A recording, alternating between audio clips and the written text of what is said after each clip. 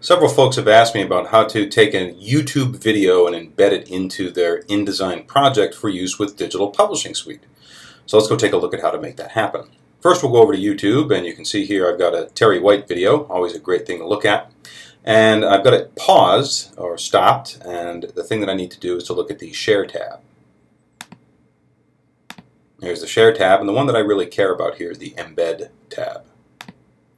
I can see some embed code sitting there, and I can change its size by adjusting these parameters here. I'm just going to take it as it is, and all I've got to do is to copy that embed code. So I can use my Command C to copy, Control C, or use my my edit menu, anything I want to do there.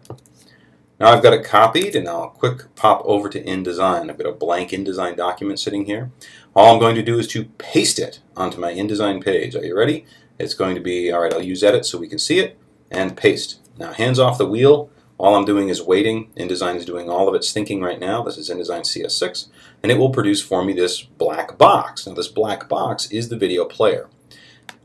I'll move it up here to the center of the screen, and we'll look in our Folio Overlays panel.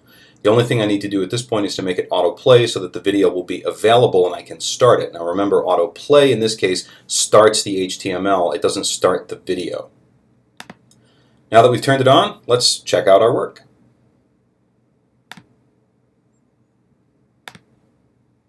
InDesign is building my preview for me, and it will display it in the desktop content viewer. Of course, if I had my iPad connected, I could view it on that as well.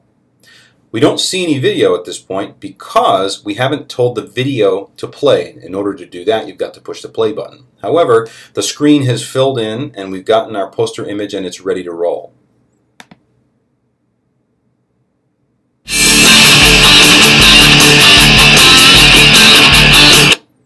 And if I waited long enough, I'd get to see Terry. So here you go, folks. Easy way to get YouTube video embedded directly into your DPS project.